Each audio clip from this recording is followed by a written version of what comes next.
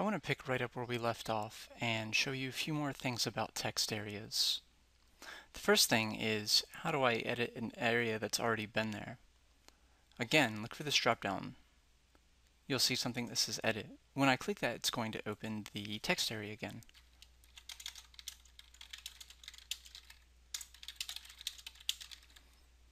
So I can add a few more things.